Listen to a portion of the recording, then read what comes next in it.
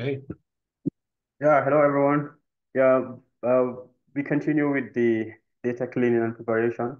We will continue from permutation and random sampling. So this chapter is quite long. Yeah, the basic idea about this permuting or permutation, like it's getting randomly ordering a series or the rows in a data frame. It's possible using this um, numpy random permutation function. So when we call this uh, permutation method with the length of the axis that we want to permute, it generates like random like integers for us, which could be useful when you are doing some kind of a simulation. You just want to test some model or something like that using simulated data. This could be very useful. So he gives an example here. So we get this data frame, um, which is um, uh, sort of from five five to seven, 5 times 7, and dimension 5 by 7. So we get this as a data frame, and we use the random dot permutation to get a random number from 0 to 5.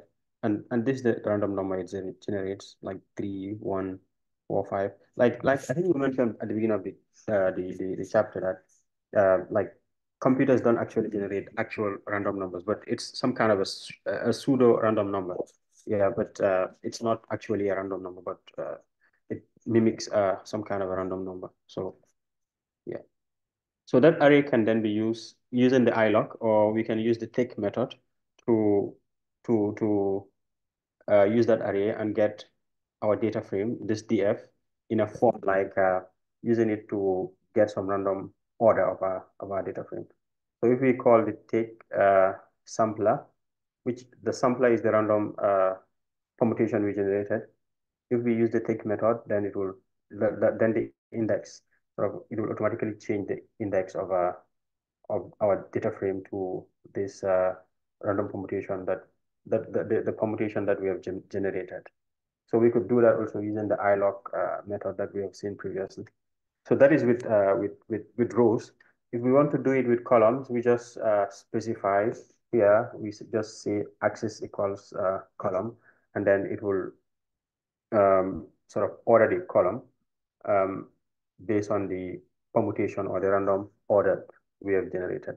So here we generated a permutation from 0 to 7, and we have this random permutation.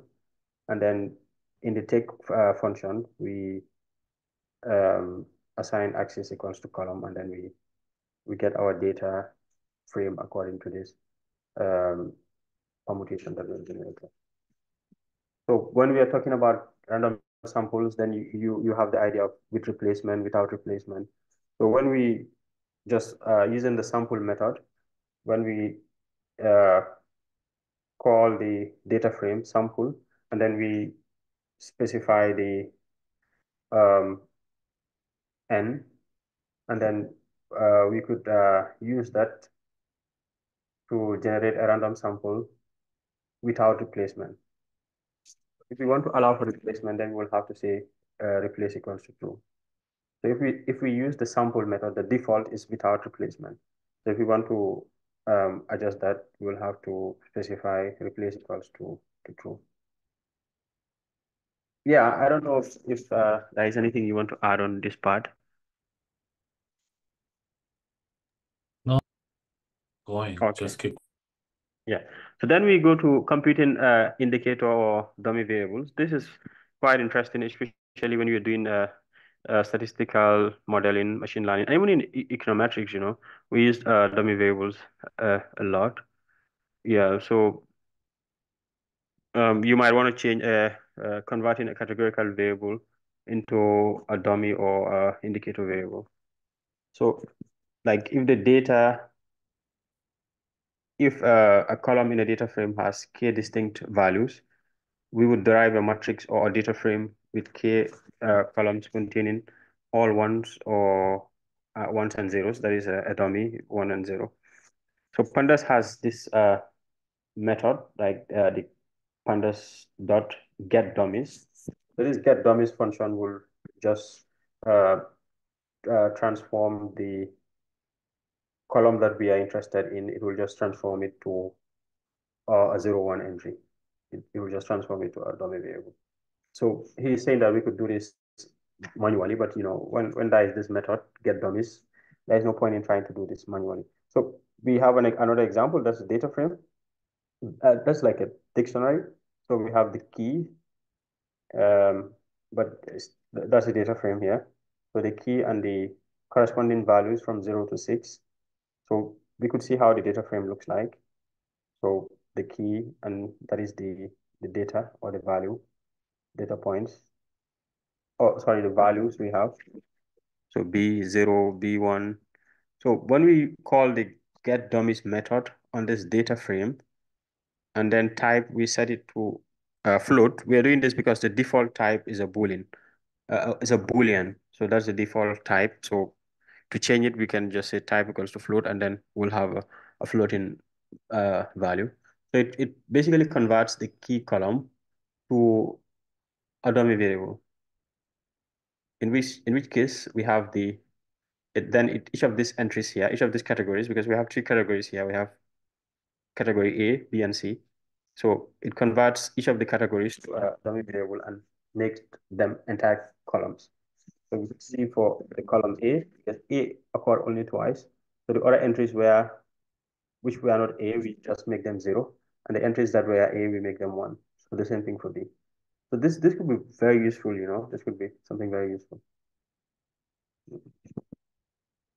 So in some cases, we might want to add a prefix to the column indicator, to the columns in the indicator data frame, which sort of it's much more comprehensive.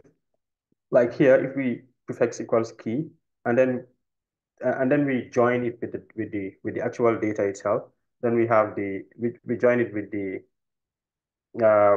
data one, like in the initial data frame, we join the we join the data that we had the categories that we had converted into columns of dummies. If we join it with the data one, and then we add a prefix to to each of the categories, then it's much more comprehensive. Then you could see, oh, this is the key A, the key B, and the key C, and that's the initial data itself, the data one, or the values.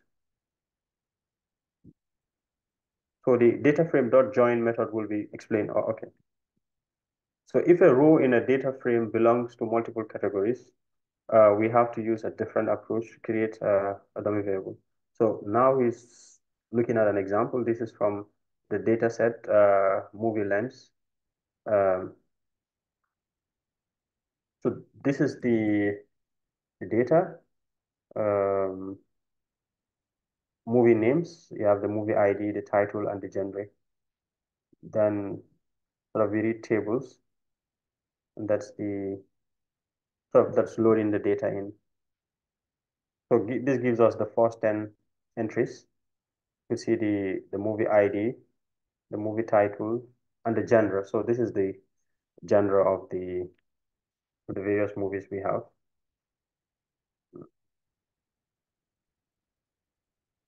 So Pandas has implemented a special series method called the string um,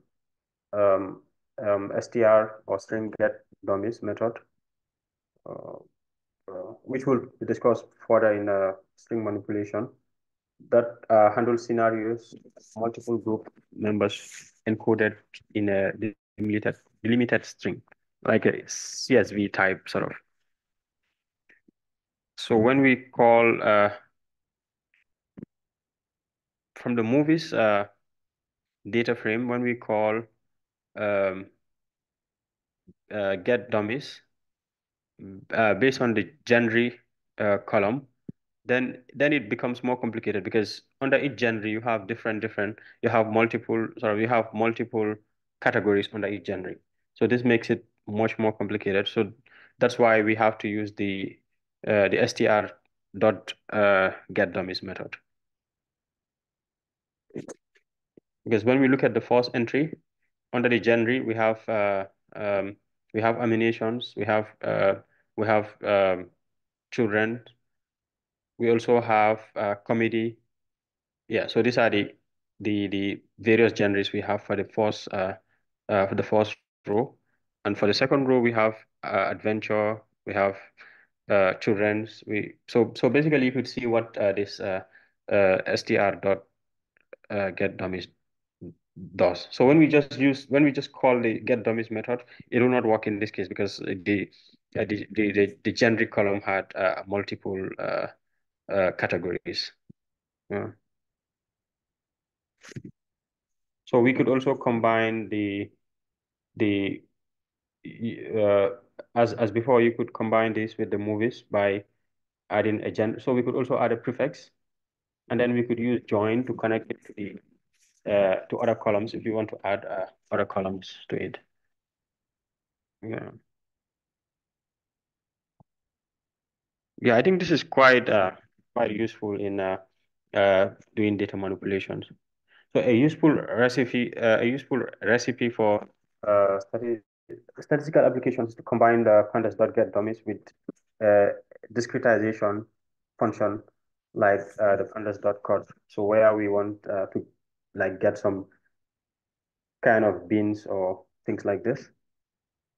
So the example it gives is to just generate random numbers. The seed, we set the seed so that we could replicate for reproducibility sort of.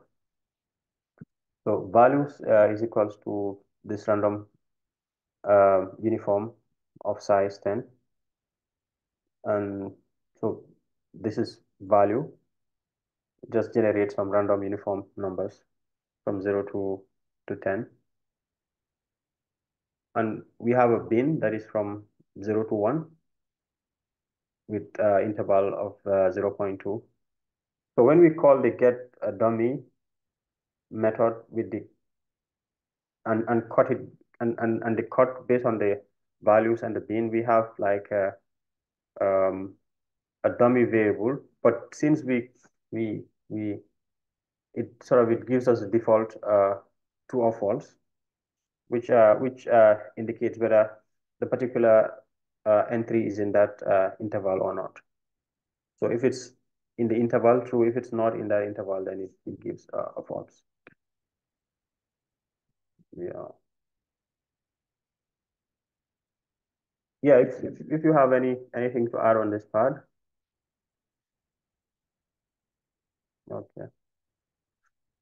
So now he starts to talk about some extension data types.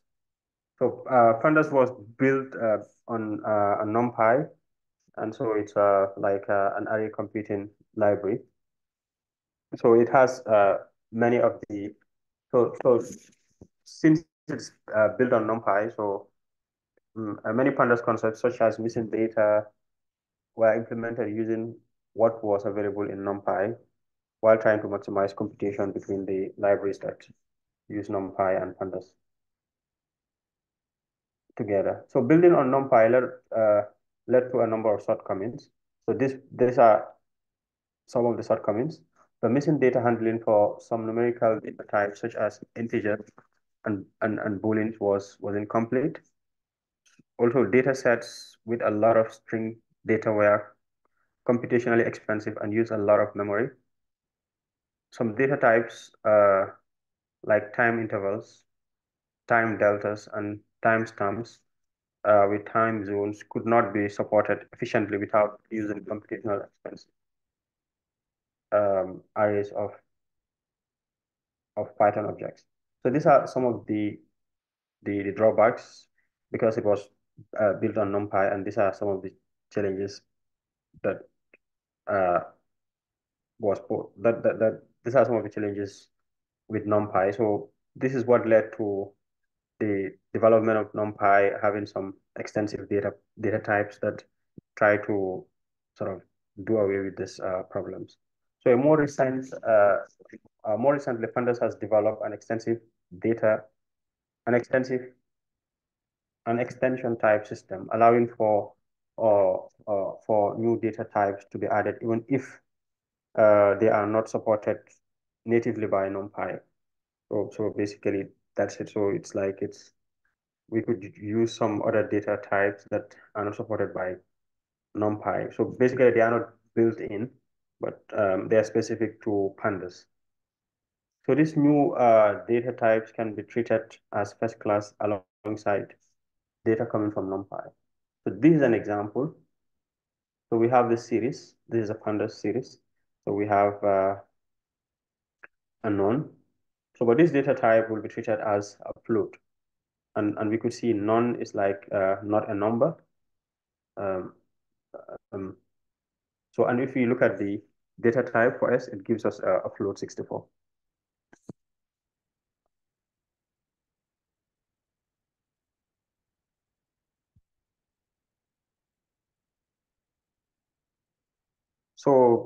So basically, he's saying that we could also keep, this is basically in based on this is in NumPy because the basic building block for the since pandas is built on NumPy, so this is NumPy.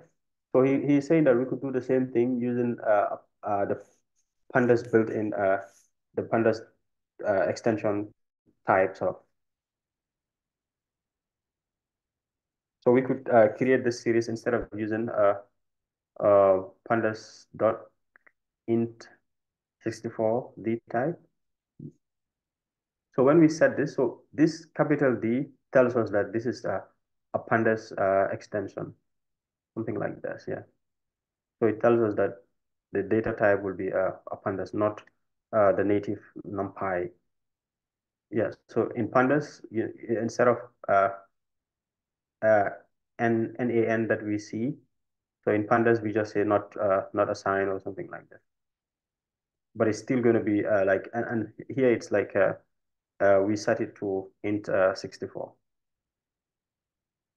So we could check whether it's a NA. We could use the check as an NA, which will return a Boolean. Uh,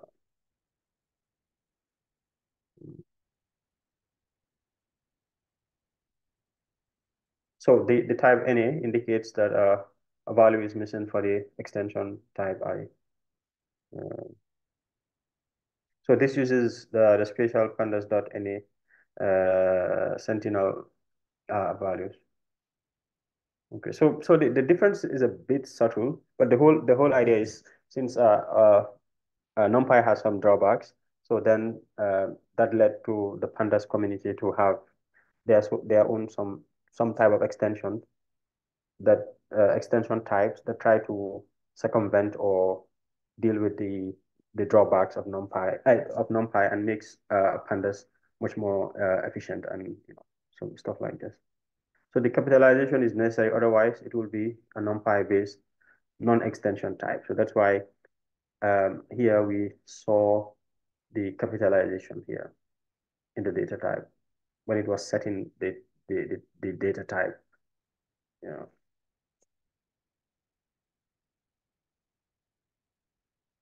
So pandas also has some specializations that it also has some extension types that specialize for strings.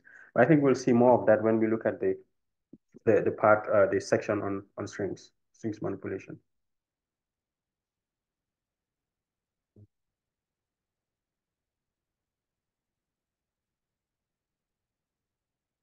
So, and he said that this string arrays generally use, so here we set the data type to dot, like a pandas dot string.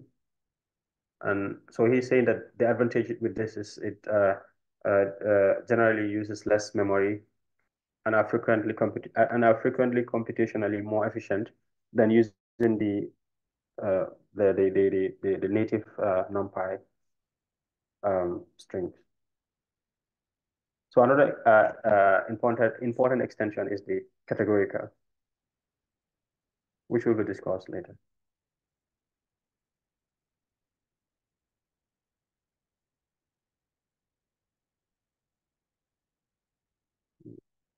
So here we could see an example So extension types can be passed to the series as type or. So if we set the series to as type, we could specify the type of extension we want it to reflect, allowing you to convert easily a part of your data cleaning process as part of your cleaning process. So here's an example of a data frame. We have like the column A and B and C. Um, so we could see column A. It's we could we could set it to int 64, but yeah, we could set it to int 64 as type. We could set that to int 64. We could set this to a string, and as type, we could set the third one to a boolean. That is the data type they are already in, but he's saying that we could use this as type to set it to assign it to a particular data type we want it to be.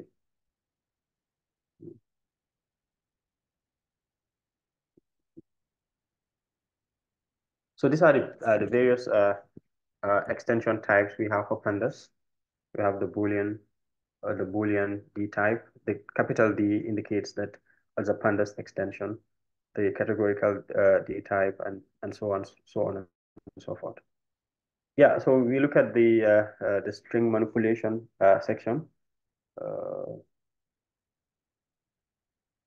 so pandas Python has long been a popular raw data manipulation language, in part due to its ease of use for string and text processing, which is now quite huge because you have a lot of data that are text, so which makes Python also very useful to deal with things like this. So for more complex pattern matching and text manipulation, regular expressions can be needed. We'll see that also under the section on the regular expression. So pandas adds to the mix by enabling you to apply string and regular expressions simultaneously on whole arrays of data, additionally handling the annoyance of missing data. So we have some built-in string object methods. So some of these built-in examples, you have functions like the dot split. So the dot split method, these are like built-in. So the split is often combined with the strip to trim white spaces. So when we call the dot split, you could see it added a space between the A and B. We could see that. And it created this extra space here. So normally it is used in conjunction with the trim to sort of trim white spaces, including line breaks. So we could also use this symbol uh, with the two columns delimiter using additions. We could use that also. So these are also built-in methods.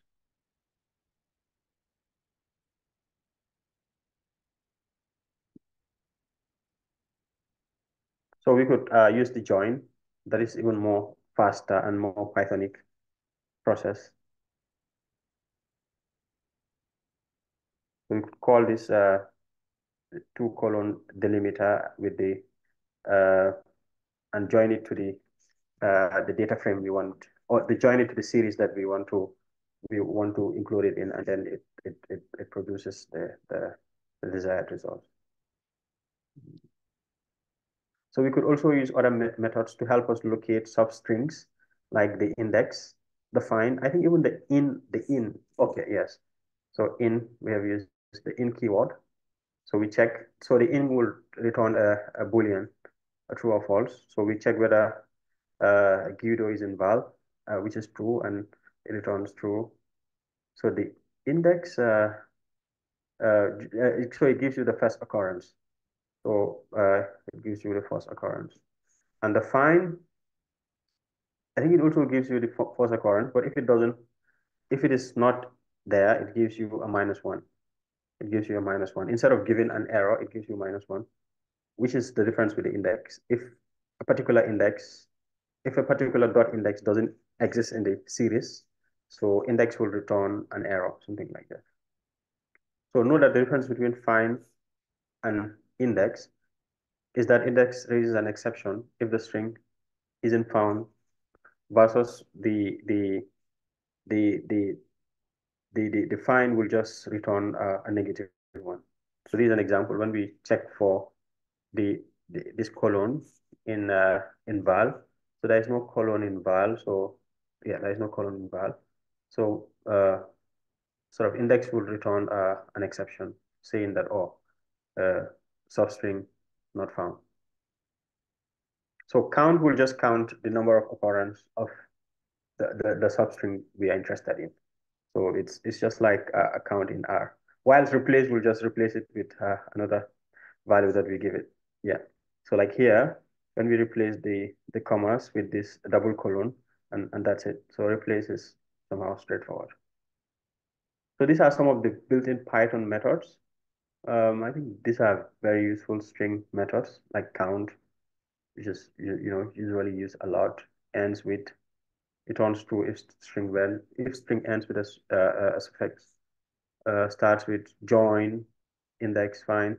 Yeah, so one could look up to this. Yeah, then we move on to regular expressions. Yeah, sorry if you have any comments. I don't know whether what I'm saying makes sense.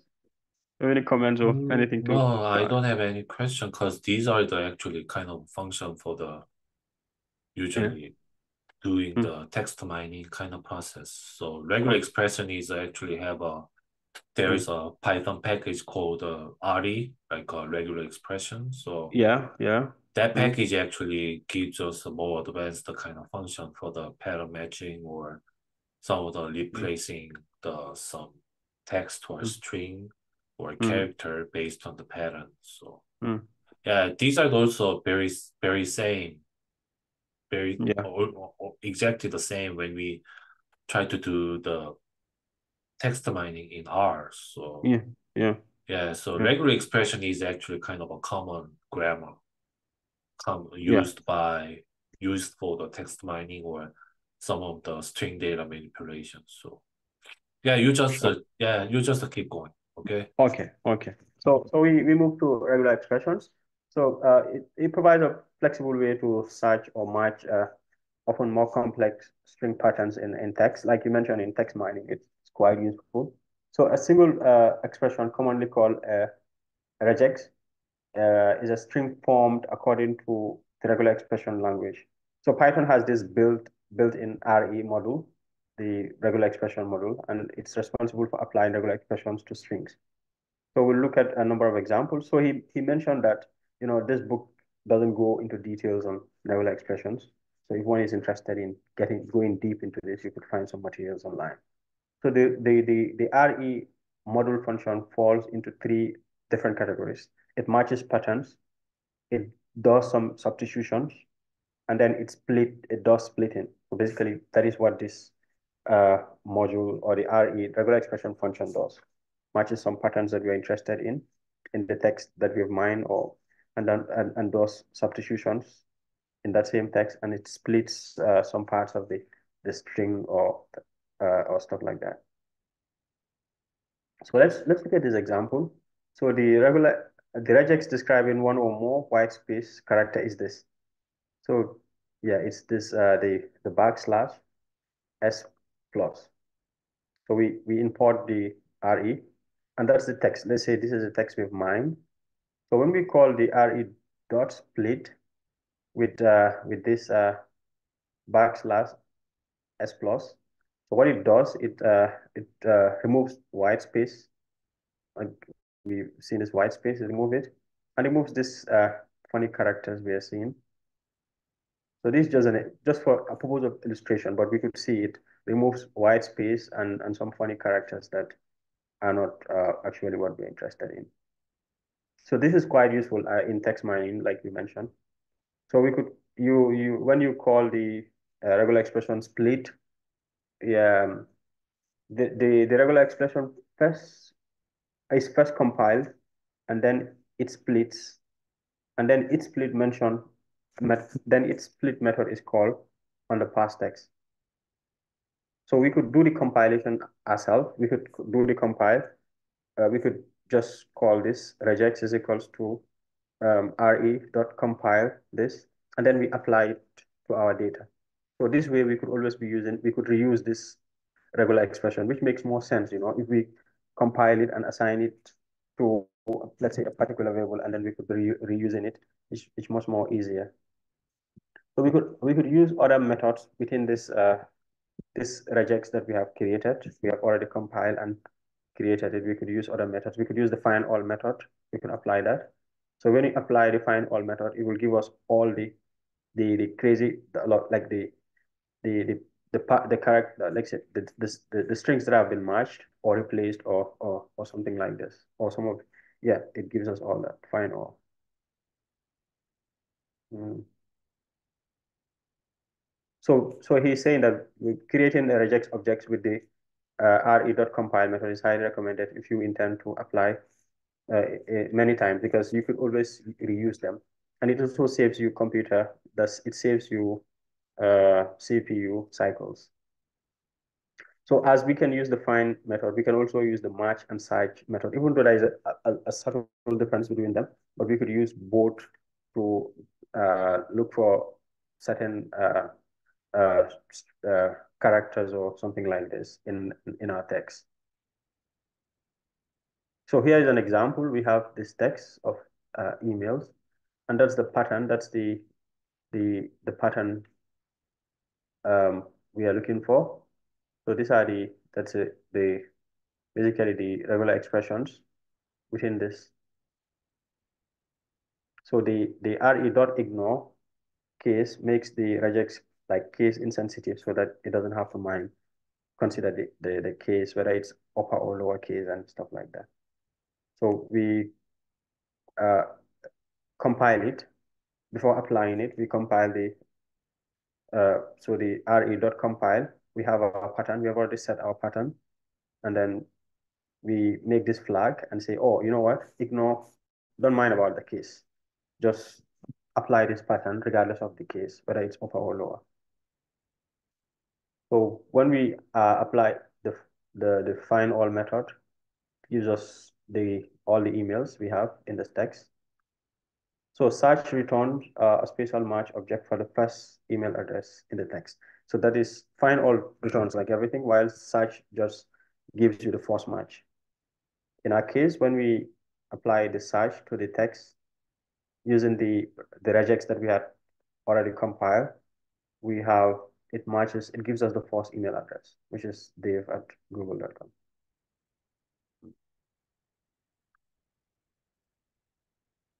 So regex match returns none, as it will match only if the pattern occurs at the start of the string. Okay. So it matches only if the pattern occurs at the start of the string.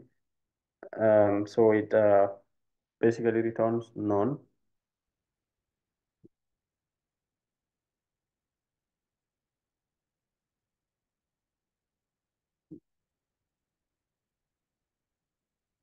So we can use the sub, I think, to substitute. Yeah, okay, that's it. But we can use the sub. Uh, Sub will return a new string with occurrences of a pattern replaced by the new string. So here, when we call the sub method to the text and identify the new entry we want, let's say redacted. So it replaces all the text we have, all this with redacted.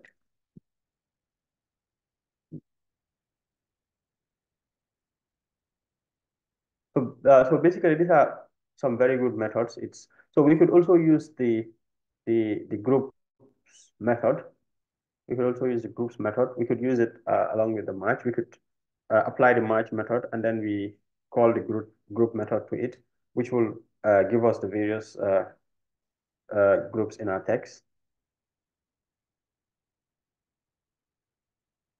So here we have um, the username, the domain name and then the the the the suffix, you know, as the groups.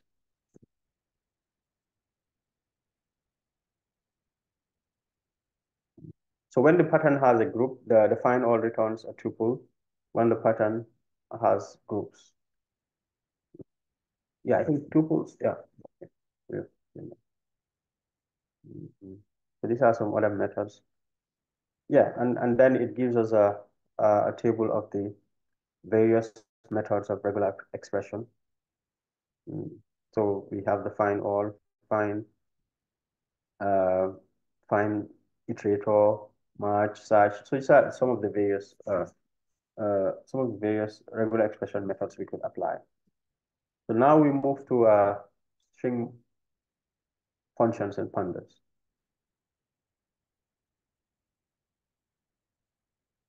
So to clean the data, of course, we have to do a lot of string manipulation, especially when the data has a lot of text.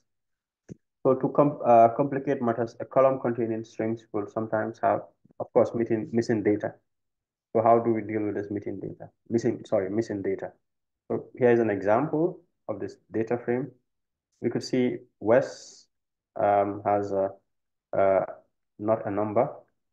So and the data type is an object. So an object data type. So when we apply the isNA method, which returns a Boolean, it gives us false and true for West because it's is an NA.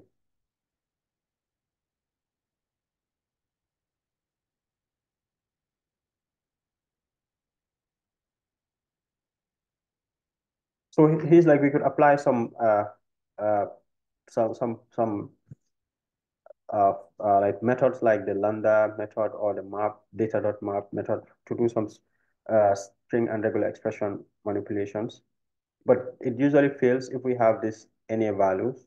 So sort of to cope with this, series has array-oriented methods to string operations that skip over and propagate even NA. So even if NAs are available, so we could still work with the series. So this could be accessed using the str attribute. For example, we could check whether each email address has Gmail in it with the str contains. So when we do str contains, it could do that, which will return a Boolean.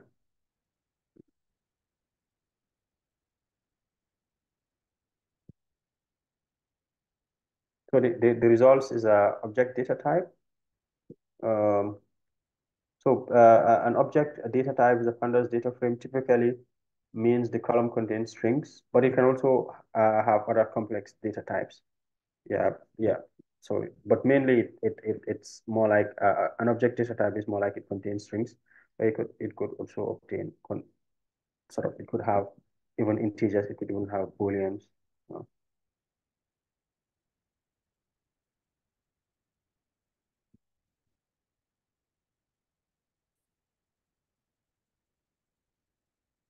So when we let's say set the data as type string, so now it takes the data as string, and then we could see instead of NaN, it gives us an NA. So signaling that now it's like a Python data type, like let's say a Python extension or something like that. So when we call the str.contains, we still see the same similar output as before.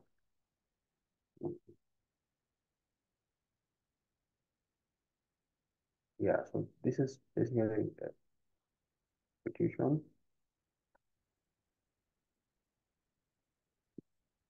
So we could also vectorize elements, uh, vectorize element retrievals, either use str.get or index in the string in the str attribute. So here, when we call the str find all pattern, so we like str0 method. So str0 method extracts the first merge from the list of merges for each string. So uh,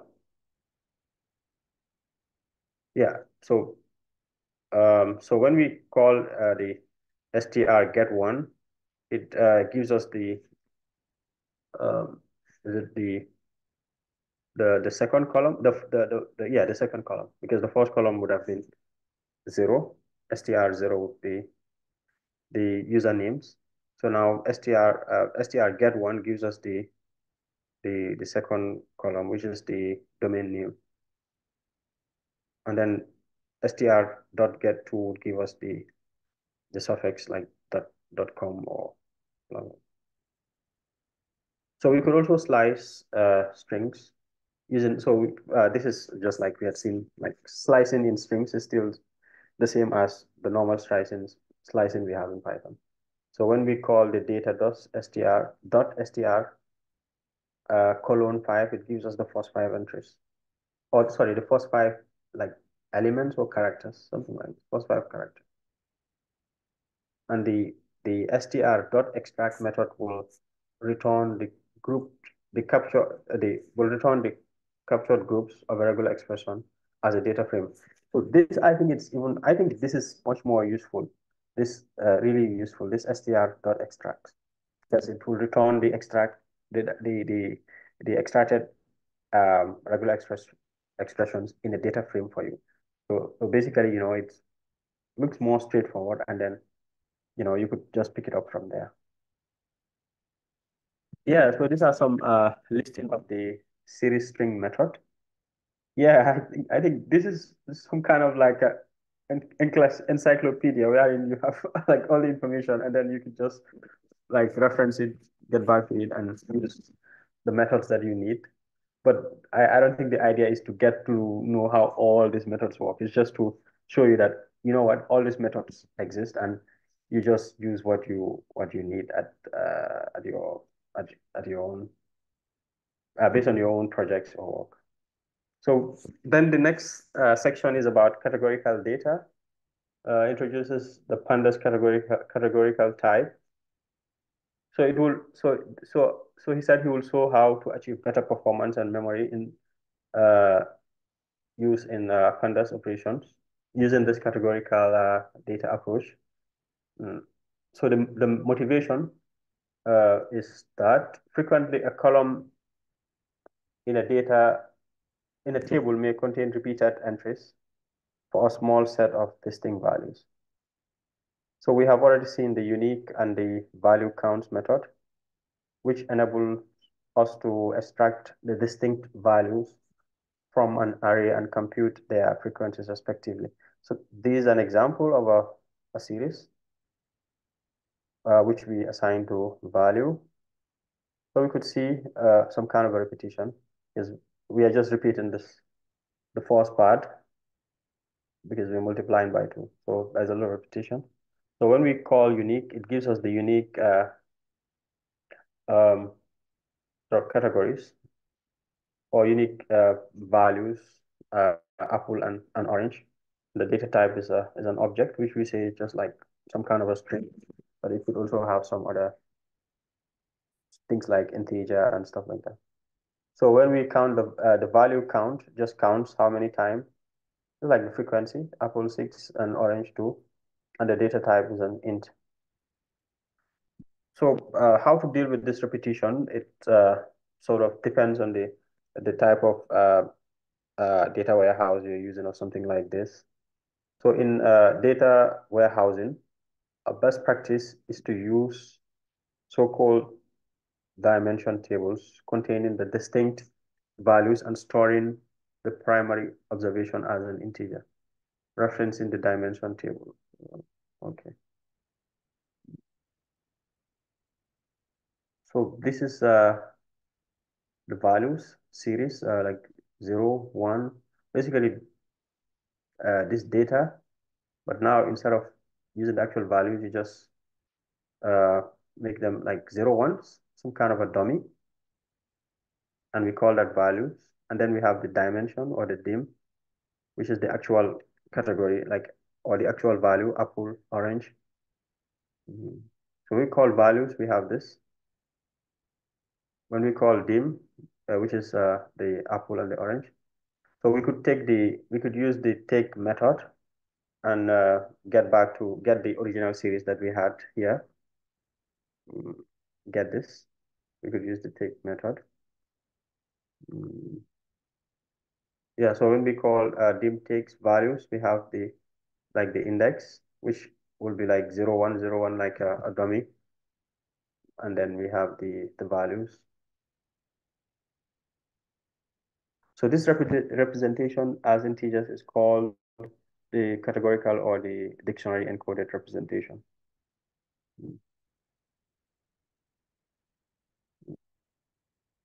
So these are the various categories. Like we have two categories, apple and orange, apple and orange. And then these are the codes or the category codes, simply codes.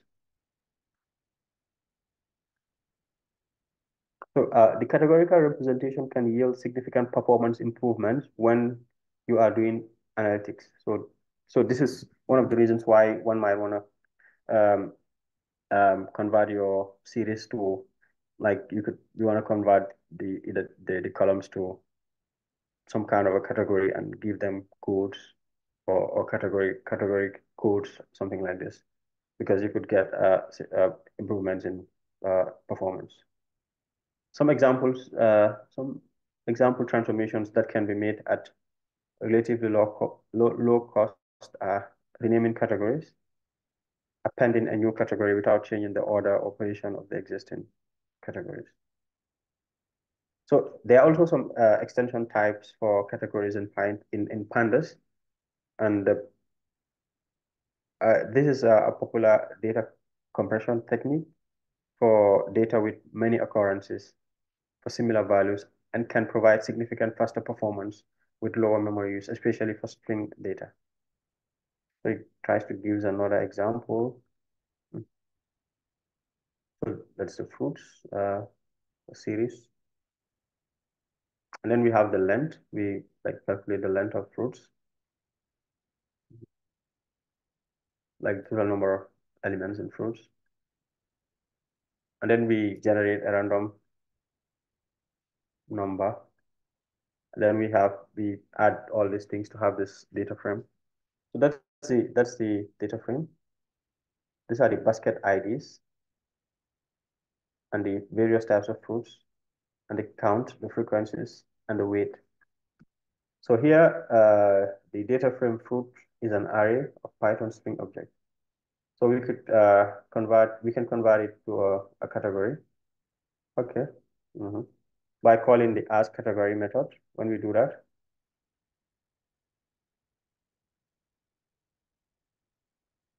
So when we do that, it converts it to fruit. It converts fruits to category, and we could see the data type of the category. And then we have two categories, apple and orange.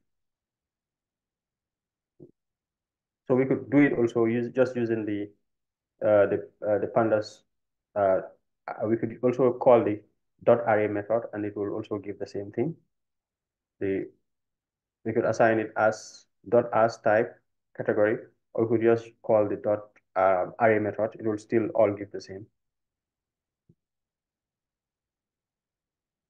So a useful trick to get a mapping between code codes and categories is to use the dict enumerate c dot categories, and then which is this like this. If you have, it's easier so that if someone sees, will know, oh, the code 0 is for category apple and 1 for orange.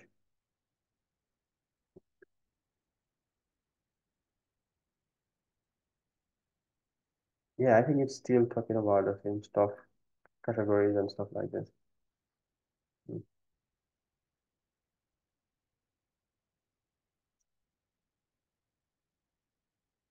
So we could also set the ordering of the various categories. We could, if we set order equals true, then it will set the categories, and then the series will be uh, like we will see the categories and the that is if we are combining two different categories. or codes and different codes and categories, something like this.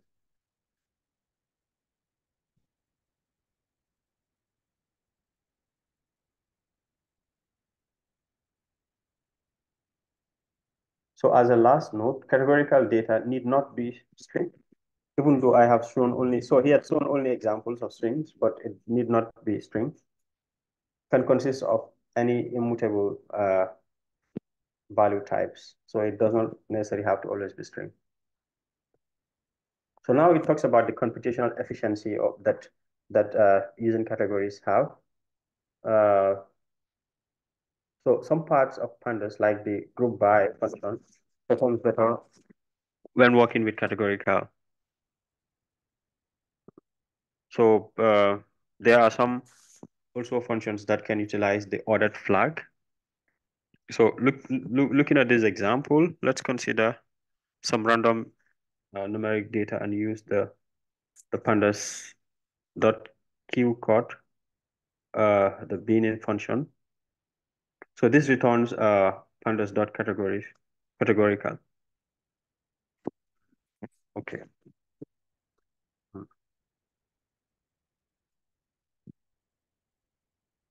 So when we compute the quartiles, um, so sort of four is like the into four categories. Let's say. Mm, mm. So basically here it's just trying to say how computationally efficient is it to use the pandas dot categorical as opposed to using the default um, um, the default methods in pandas. So we could also label the categories as we have here, label Q1, Q2, Q3. We'll still have the same data, but now instead of seeing the actual intervals, we just see the categories. Mm.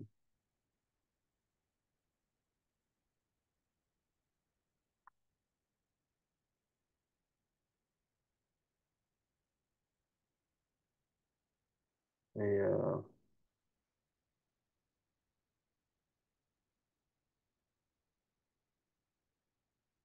So here is just showing how it, so let's say we have this, n is equals to this much, and we have labels as this.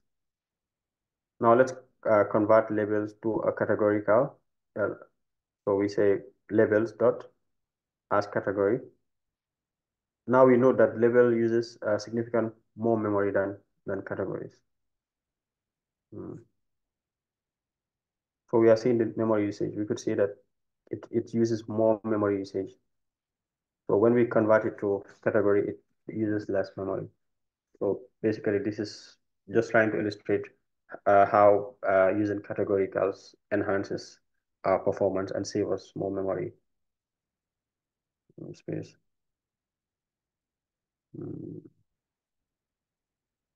Categorical methods. So. Yeah, I think that's it. I think now, yeah, then it gives us some methods for some categorical methods that if one is interested, you could look deep into them. Add categories as ordered, unordered, as unordered, remove categories. And then it touches on dummy variables again, but he has mentioned dummy variables before.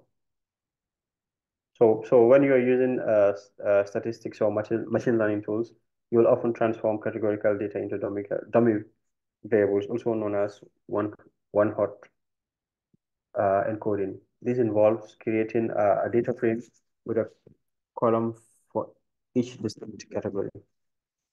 These columns contains ones for occurrence, and yeah, we have he has mentioned it previously. I don't know why he's bringing it here again. Yeah, but basically that's it. That's the chapter. It's a long one. I'm not sure whether what I said makes much sense, but that's it. If you want to add anything. Okay, so let me type.